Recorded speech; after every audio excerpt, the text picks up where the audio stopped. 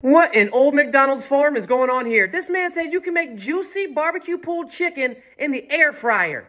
Listen, I don't buy it, but I'm about to try it. He said the chicken that works the bestest or the breastest. Everyone's always telling me to wash my chicken, so I'm gonna make sure I do it right this time, okay? My other air fryer is itty bitty. This air fryer is built like an F-150. This thing's built for tough. Air fry at 390 for 20 minutes. When it's done saying preheat, toss in your meat. He said to take 2 forks and to shred it. It's coming apart. A half stick of butter.